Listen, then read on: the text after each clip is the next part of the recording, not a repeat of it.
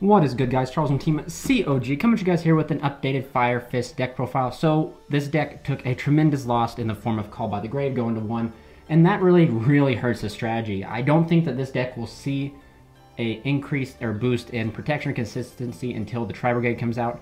I do have a list for the Tri-Brigade that I've been working on.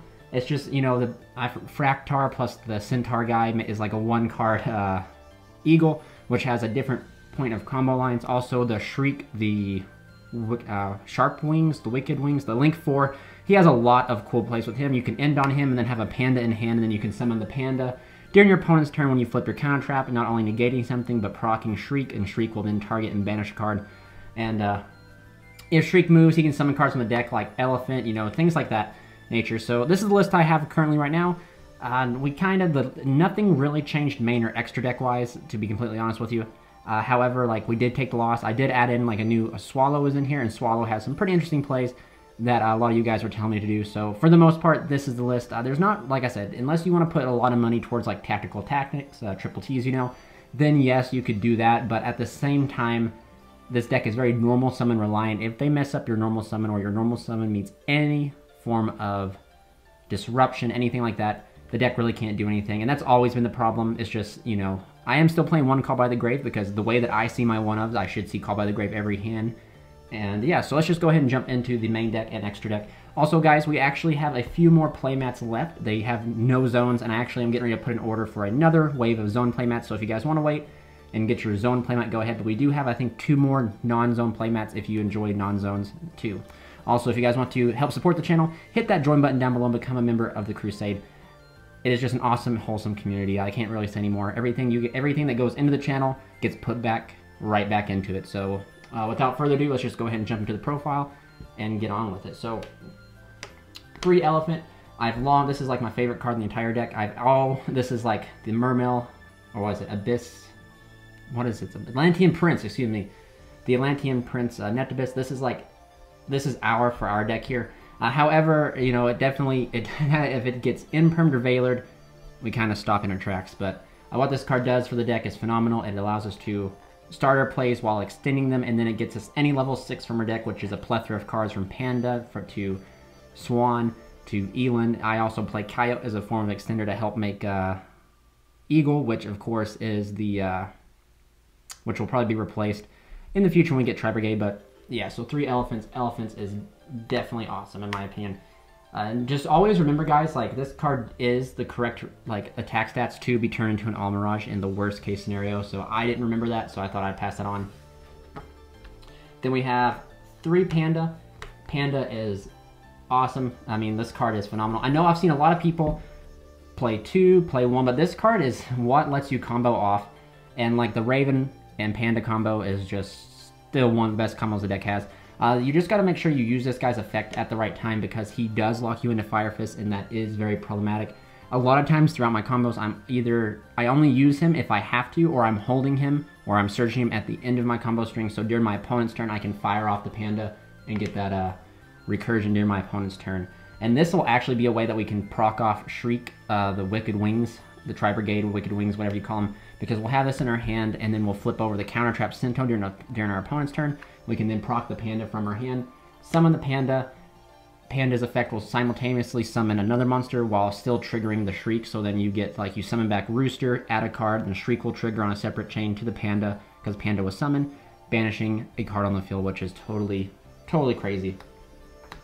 But I think you have to play 3 Pandas, especially now that Call by the Grave is gone.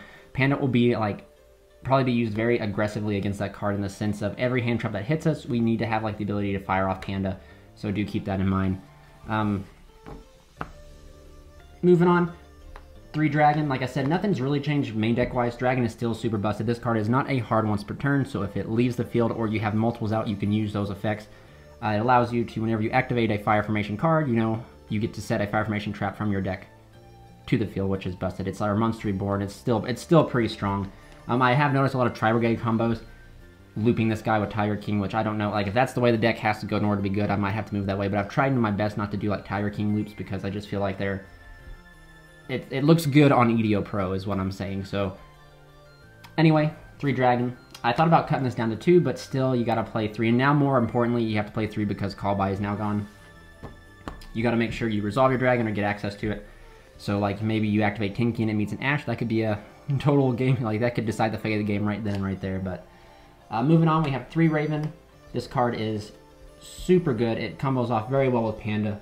You know, Panda Raven is still plus 11. It's just, it is remarkable. And not to mention, like, this card gets you access to any fire formation you need.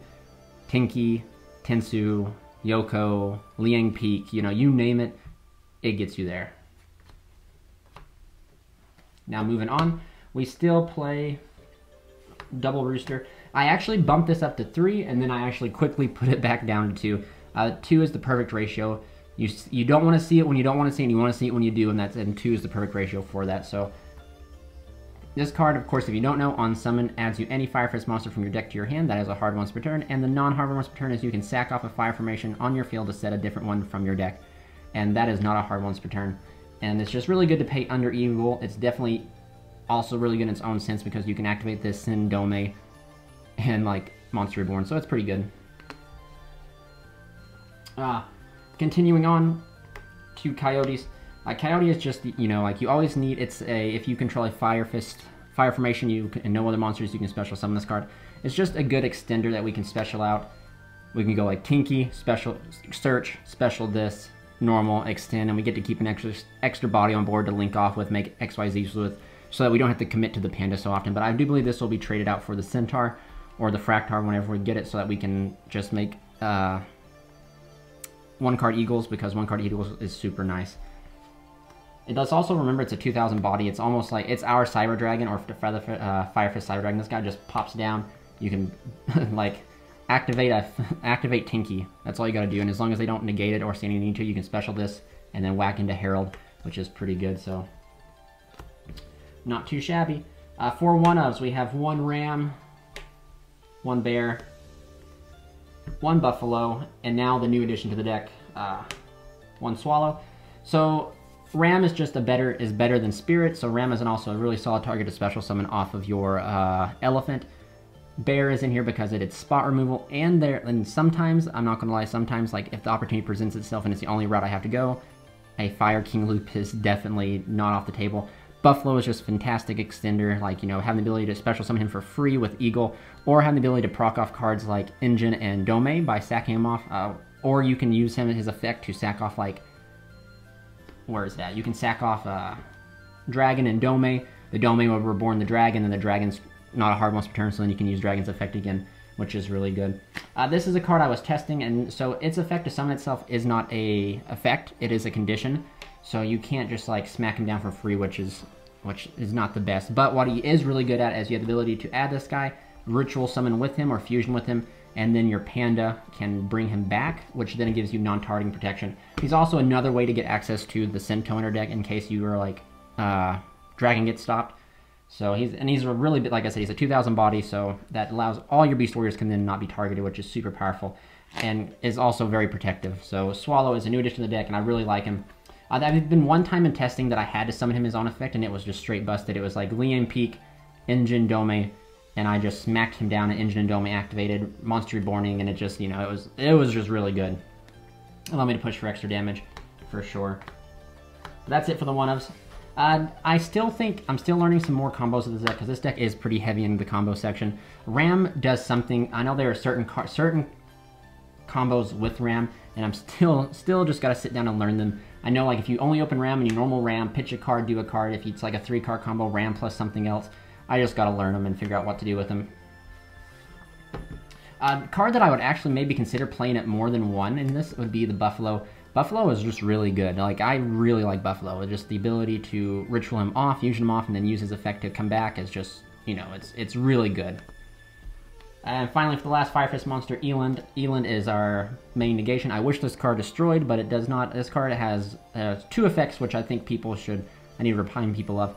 Once per turn, you can discard a fire monster, then set any fire formation spell or trap directly from your deck. So if you open multiple Ashes, you can pitch an Ash, set Cento if you didn't get access to it through your combo, and then like Eland, Centos, 2 interruptions, so on and so forth. It's also very note to know, like, once we get the Tri-Brigade, once we end on this guy and Dome, and then like Shriek, you can use this to negate something, pay cost by getting rid of Dome, then Dome brings back something, triggering Shriek, the Wicked Winds of the Tri-Brigade, and then you banish a card. So definitely some cool interactions will come once we get those Tri-Brigade cards for sure. Moving on, 3 Ash Blossoms. What can I say? This is the fire deck. You don't have to play this. It could be 3 hand traps of your choice. I even thought about maybe, since we lost 2 Called by the Graves, playing another 2 hand traps just to combat the meta. But essentially, like, what I learned is this deck gets beat by hand traps, so you want to play cards that allow you to play through hand traps. And quite frankly, you don't want to brick your hand with more hand traps. It already sucks opening multiple Ashes in your hand in a deck that needs every card, or that has 3 to 4 card combos. So, but anywho, 3 Ashes for sure. Moving on, I don't think anything changed spell-wise. I'll run through these real quick. 3 Tinky, Rhoda of the deck. 3 Tensu, this card is busted. Additional normal summon allows us to play through hand traps, and also since this card can be activated multiple times, so we can like bounce it, activate it, trigger Panda, etc. For sure, these 3 are the best. It just, like I think I explained in my previous Fire Fist, in every Fire Fist video, this deck has such particular combos, whereas like Tinky cannot count like Rhoda does. So like if you know, like you can open like 2 warriors, like the sold combo, 2 warriors, reinforcements on the army can become any war you want. So technically reinforcing the army plus 1 warrior is combo. Tinky's not like that. Tinky's not a, Tinky replaces the card. You need Tinky because sometimes you have to sack off Tinky to like use the elephant's effect and stuff like that. So Tinky does not facilitate the extra part of a combo. It is part of a combo, and some 3 card combos, some 2 card combos, you need Tinky to be Tinky, and it does, and it really needs to resolve in order to get those. But moving on, we finally do 2 Dome and 1 Engine. The reason that we do this ratio, and it's been this ratio since I've built the deck, Dome is your ritual spell, Engine's your fusion spell. Dome is Monster Reborn when it's sent off, and you have numerous ways to send it off, either by using like Elan's effect to pay the cost. Buffalo is like the best way to do it. You can do it like by different ways, like with Rooster sending it away, or maybe you haven't used Elephant, use an Elephant. You definitely just have a bunch of ways to send this off in Monster Reborn a card. And Engine just recurs back from the graveyard. One of the best things ever is ritual summoning and fusion summoning, and then using Buffalo in the graveyard to sack these 2 off, and then you just get to so much resource advantage. Like you get another monster on the field, which could be a dragon, which facilitates more. Engine, you get to add back like a panda to your hand for a follow-up. So for sure, these cards. And this is the ratio I advise playing. I think I will, like, even a few times I thought about dumping Dome, because when you open 2 of it, it stinks, but I'd rather have it and not need it than need it and not have it. And if I have to take the cost of opening 2 of them in some hands, sometimes it's worth it, so. Yeah. Moving on, I don't know if this was in the last profile, but we are still on the 2 Liang Peak. Liang Peak is remarkable in my opinion. Like this card is another fire formation card, because it always counts as fire formation that you can just activate multiple times, which trigger off like Dragon, Panda, and this card just has, you very seldom use the 10 effect on it, but maybe, I know like when the Tri-Brigade come out, as I've preached throughout this entire video, you can really facilitate counters on this, and then you can like summon cards from your extra deck, like Shriek is a good one. The Link 3, I've seen people use this to summon the Link 3 specials from the hand, you go into Link 4, yada yada. The combos are definitely there. I just really like it because there's like a 3-card combo where you open this, and then like you end on, like, I've already showcased it on the channel before, you end on like Eagle, Eland, Swan, Cento, Dryden, and stuff like that. And it's just 3 cards, and it's just super powerful. And you need Lian Peak to do that, and I really like Lian Peak. The effect to search comes up. The effect to, I've not had to use the effect to protect in the battle phase, but especially now moving forward, it might come up for sure. For the final one, we play 1 YuGiOh. I definitely have slacked off, guys. I'm not gonna lie. I've slacked off and not buying the other one. There's YuGiOh, and then there's like another one which I can't remember. I just remembered it and I totally forgot. It's the one that stops spell and trap cards. You definitely need to get that one, and you definitely need to side deck it, because this format's definitely going to be interesting for a combo deck, especially a combo deck like this that is fragile. We're going to be eating a lot of hand traps, and we're going to be losing to a lot of hand traps. So for sure, if you really want to survive this format, you might want to look into getting triple T's. And YuGiOh is just good because it's a Mystic Mine out, because somehow that card lived on the list. Don't ask me how, don't ask me why. Mystic Mine lived. Somehow. We all need to shed a tear for everybody who's lost a Mystic Mine, including me. But YuGiOh is just, we have a main deck out to Mystic Mine, that's all that matters.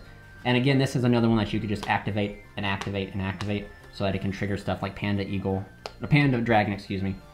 Now on to the non-fire formation cards. We have Monster Reborn, the Saki one of Call By, and the World Legacy Succession.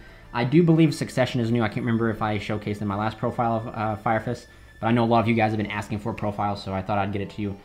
And now we just wait for Tri Brigade essentially. But Call By the Grave, it's a Saki one of, so by the law of Charles and by the power of Crusadia Crawler throughout my entire channel, Call By the Grave should be in my every hand, but I don't think it'll work like that. These two are just firm extenders. You could arguably even cut Call By the Grave and play a second Succession so that you can ensure seeing it. But, you know, whenever you go to normal summon your elephant and Effectivator smacks it and you have that one Saki Call By the Grave, it's nice. But, yep, and then I think this is new to the deck list. I can't remember one Cento. I got tired of open multiples, and opening multiples led to more bricks than it did good. So you have the ability to get access to card, because, like, Elephant shuffles back. So you just, yeah, Elephant shuffles back. So that's what I was totally spaced out. Elephant shuffles back, which allows you to reuse this card. Elephant shuffles it back. Activate a card, re-grab it back off of Dragon. Maybe you've already grabbed it off a Dragon. You can't have a way to summon it. You know, get Dragon to use that effect again. You can have Swallow special summon, normal summon, grab it again. You just have the recyclability of it that I don't see no need to play too. I wish there was a better trap out there other than what exists, so that we could play it. So then we did have another target, but sadly this is the best trap, I think, for Fire Fist personally. That's it for the main deck. I believe it's 40 cards. Let's go ahead and move on to the extra deck. The extra deck is 15. I finally got a 15. Nothing has changed in the extra deck. We're still waiting for Tri Brigade. And like I said, moving forward, I don't know if I'll play any other Tri Brigade monster in the extra deck except for the Link 4 Shriek the Winds. And I'll show you what card you can cut for that. But we do play 2 Eagle. Eagle was what makes this deck go. Eagle is the Foolish Burial, plus it allows us to optionally pay for cost if we want to. But what I mean by that is the Eagle's effect is you don't have to pay cost to activate Fire Fist effects. So Eagle can just sit, and you can just choose to activate effects or not, which is really good. So 2 Eagle. And then I guess 1 Peacock. Peacock's actually really good. The fact that this card cannot be targeted is like a Borolo Dragon, except for it's in-themed. You just really want to make sure that when you use Peacock, you haven't used Panda to make it, or Panda that turn, because if you use Peacock, steal opponent's monster, and you can't link up into anything, they just get the monster back, which was almost pointless unless you're going for game. So do make sure when you make Peacock, you haven't used Panda already that turn, so then you can link up into like Boral Sword, Appaloosa, and stuff like that with the Peacock. 1 All Mirage. We'll go here for All Mirage. 1 Unicorn.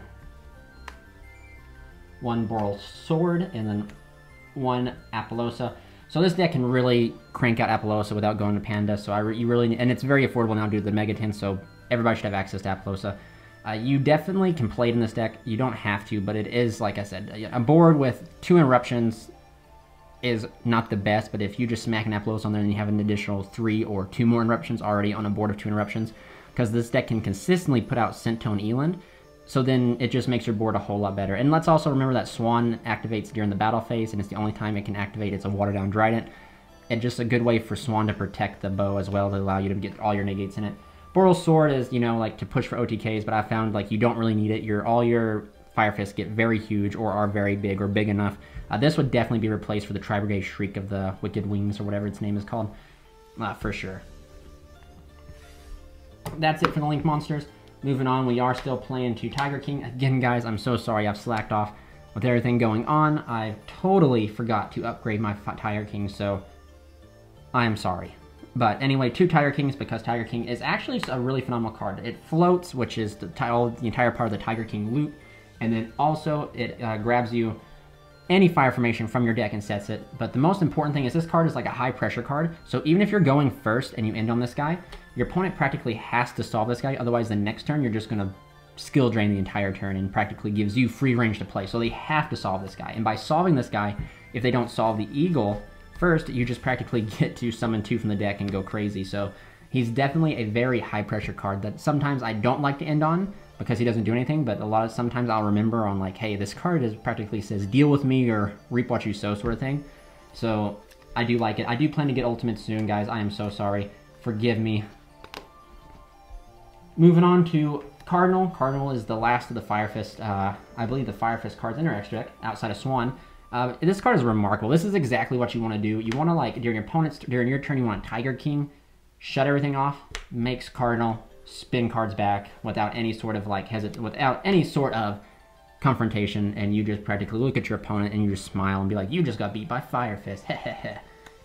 Don't do that. But for sure, this card is phenomenal. It's just another Dryden in the deck. And, you know, like I said in previous profiles, you can make, like, Unicorn on your turn 3, shuffle something, the card will shuffle again. So you have the ability to shuffle back, like, 3 cards on, like, your turn 3, which just clears the way for you to, like, push with all your Fire Fists for game. So it's really good. On to the XYZs, we have Dryden, Shock-A-9. These two are practically, I mean, what can I say? Shock-A-9 is the most generic. We can make Shock-A-9, then put a Dryden, and then Dryden just pops cards. Dryden can pop your own engine, your own domain to recur things. Dryden can pop your opponent's cards, and then since Dryden is 0/0, we do play Swan, so like during the battle phase, if they try to rush into the battle phase to solve the Dryden before we can do anything, we can just use Swan to protect it, which is, of course, very important. But Dryden is a very good addition to the deck, if you ask me. I really try to end on Dryden as much as I can. Then we have, this is just a flex spot. You can actually play any card you want. If you guys are playing a different card, you can play Tornado Dragon. But I figured if you play against the Pendulum, best deck, if you guys have been on my stream, you'll get that joke. Tornado Dragon is just a good ability to hit Snipe Pendulum Scale. It's a good card to also hit back row decks. And one Dweller, because Eldritch is still untouched, Emancipator is still strong, even though I don't think this touches Emancipator as much because of the Block Dragon, but I know it touches Eldritch, so Eldritch stinks, so we don't want to lose to Eldritch. For the final card, we play one Swan. Swan is amazing in time. We can summon Swan, burn, win. Swan is a watered-down Dryden, so even though if we can only get to Swan, your opponent practically, if they don't, they have to deal with this before they go in the battle phase, because if they don't, Swan can pop something. And Swan is just very good in conjunction with, like I said, Dryden, because sometimes Dryden's low attack. They'll try to go into the battle phase to clear the Dryden, but you can just pop it with Swan while still keeping the Dryden activated, or keeping the Dryden live. And the same thing with Appaloosa. Sometimes, like, they'll bait, like, 2 negates off your 4 Appaloosa, and then they'll try to go into battle phase because they have like a 1900 monster. You just go Swan to pop the monster, and then you still get to keep the 2 negates on the Appaloosa, which is really good. So Swan definitely shines in those type of matchups. And like I said, the burn damage is really clutch because this deck you practically can't lose in time. So your opponent just goes, that's time of the round, the opponent goes, can you do anything? You go Engine, Fusion, burn for 200, win game. It's just really nice. So yeah, that is it for the list, guys. I'm sorry there's not been too much change in the entire list. I know like the extra deck has practically changed the same outside the addition of Appaloosa, and I know that I'm pretty sure extra deck, main deck wise, excuse me, nothing's really changed except for Call by the Grave being cut, Sintel being reduced down, and I think I had Liam peak at 2 when I did the last profile, and the addition of Swallow 2 in the deck has also been added. But I really do enjoy this deck. It's very high ceiling, very big brain complex. That'll be interesting to see exactly what hand traps I get to lose through this format playing this deck. But it is fun. It's a good deck to sit down, play Solitaire with to practically see what I can do. But we're just waiting for Tri-Brigades, guys. So if you guys would like this video, remember to give it a like, comment, and subscribe. I'd like to hear your guys' opinions, your guys' thoughts. Let me know how your guys' day has been going. Let me know how your week's been going. And also, guys, if you want to join the Crusade, hit that join button. And please, guys, we only have 2 more mats of this left. Get the Breeze before Einstein's mat before they're all sold out. Or just hold out for the second wave of the zone mats. Whatever you want to do. So thank you guys so much for your support. This is Charles from Team COG, signing out.